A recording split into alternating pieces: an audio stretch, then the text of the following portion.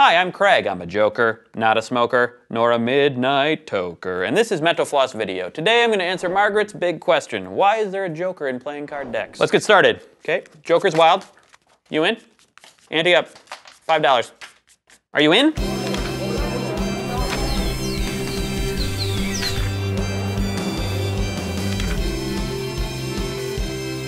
Playing cards have been around since the 9th century in China. They made their way to Europe in the 14th century. And the Joker card probably wasn't invented until the 1860s when it emerged in the United States.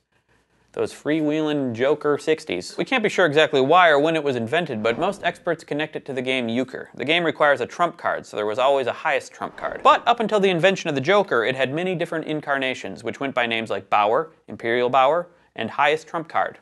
Or that card that's really big and important. The first known example of this is a Samuel Hart and Company playing card from 1862 featuring a tiger.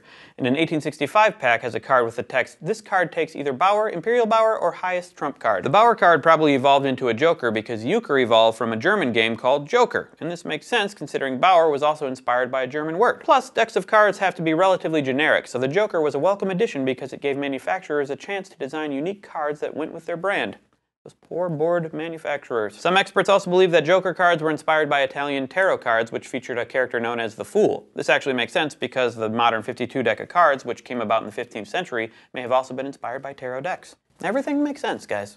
This is great. Jumping forward in time, after the Joker had been in the United States for a decade or two, it became pretty standard. It started popping up in Europe in poker games. Then it became a regular part of 52 card decks.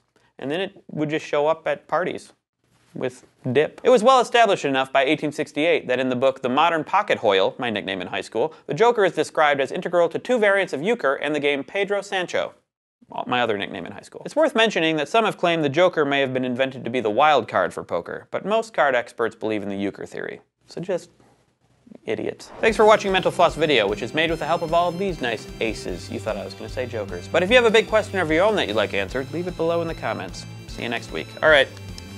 Got a pair. Boom! What do you got, Mark? Royal Flush!